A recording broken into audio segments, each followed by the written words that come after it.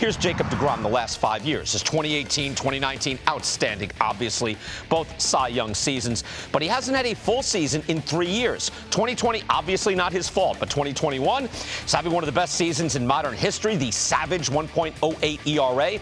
But he kept breaking down, eventually stopped at 92 innings. Last year, missed the whole first half, threw 64 innings. His body hasn't had to face the strain of a full season since he was 31 years old.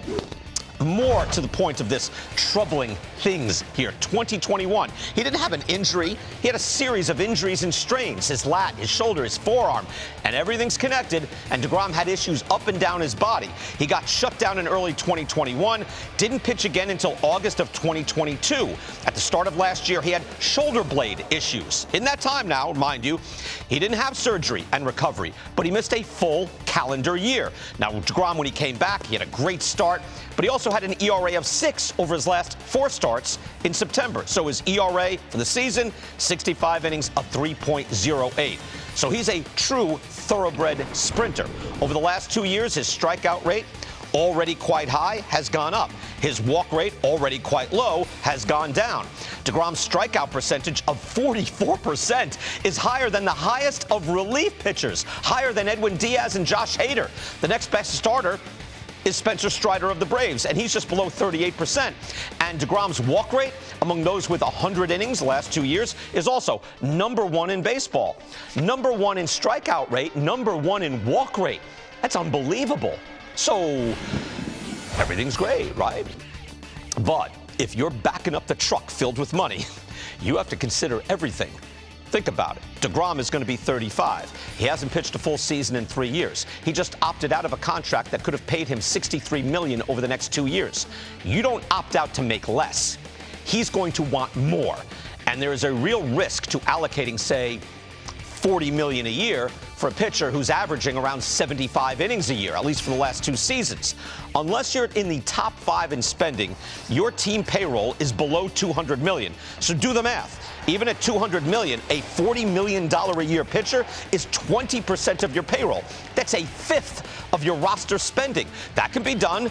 That can work out. But if a fifth of your payroll is tied up for a starter and he's pitching under 100 innings, you're going to have a real problem. It's one thing to have dead money as well for a player that you already have on your payroll, somebody that's been playing for you for years. It's quite another to make the choice to sign that guy off the free agent market, knowing that risk. That's why the Jacob deGrom market is one of the most fascinating, I think, in 5 decades of free agency. Mark Feinsand is here. Dan Plesac is here. I know you're feeling it already.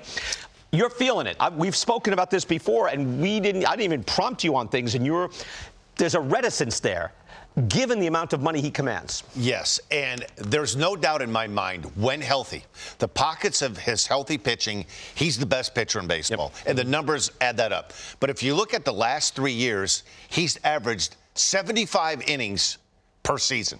So if you equate that, that's like, say, 6 innings. He's going to give you between 12 and 13 quality starts of 6 innings. That's about what you're about to expect.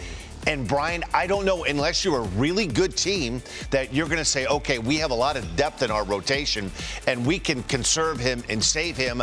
I don't know where you're going to get the amount of innings that justify somewhere between $35 and, say, $45 million per year salary. Right. That's the thing, is that it's not like, oh, the guy, would you take a chance on the guy? Obviously, there's a lot to love. Again, his strikeout rate went up. His walk rate went down. He's #1 in both categories. But at $40 million a year, what do you think, Mark? Well, I think the Mets are in an interesting position where they know more about his physical status than any other team out there. Mm-hmm. So if the Mets are willing to pay him $40 million a year, you have to think that they've seen the medicals. They know firsthand what his arm looks like, what his condition is, and they feel confident that he's past these injuries and going to be able to go. It's a lot of money, though. However, if there's one owner who can handle a lot of money, it's Steve Cohen. Right, well, I mean, every owner can handle that sort of money. It's a matter of the budget that you're playing with. Now, Steve Cohen has gotten to, I think, close to $300 million, so they're #1 in payroll. It's got to be one of these top 5, right? Like, who else? You can't have like $140 million payroll and 40 is going to one guy, Generally right? speaking, when you have these guys up in the $35-40 million range or $30 to $40 million range, it's usually the top 5, right? I mean, you don't see the Brewers go out and sign a guy for $40 million. Zach Greinke actually was, when he was with the Diamondbacks, I think ate up like the largest percentage of payroll, and it was unhealthy. They had to ship him out. It didn't make sense. So I think generally when you look at the Aaron Judges, the Jacob deGrom's, guys like that, you're always looking at that top 5 or 6 teams because those are the teams that can afford to pay it and not have it envelop their entire payroll. So if it's Mets and Dodgers, does it make sense? Because, again, the Dodgers do love the type of guy. All right, we only got 145 innings out of the guy, but it was this 1.7 ERA, and we'll deal with it. You know, in your essay, I guess what struck me is for some reason, I was thinking that deGrom was in that, like, age 31, 32 season.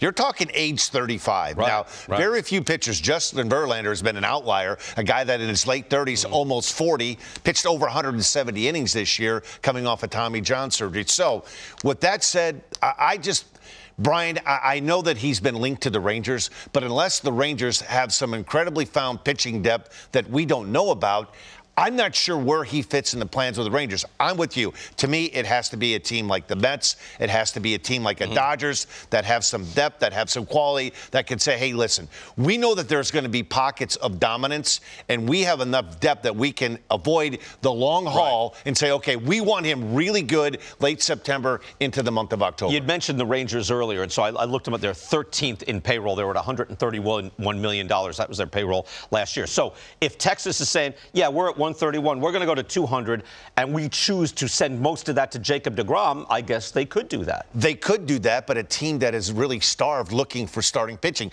Martin Perez had a monster year last year. He took the qualifying offer, which probably is a smart move, but they need somehow, some way to acquire some more pitching, more than just Jacob deGrom. They need some depth in that rotation. You almost feel like they'd be better off getting 2 of the next level starters versus getting deGrom. You add Carlos Rodon and Chris Bassett.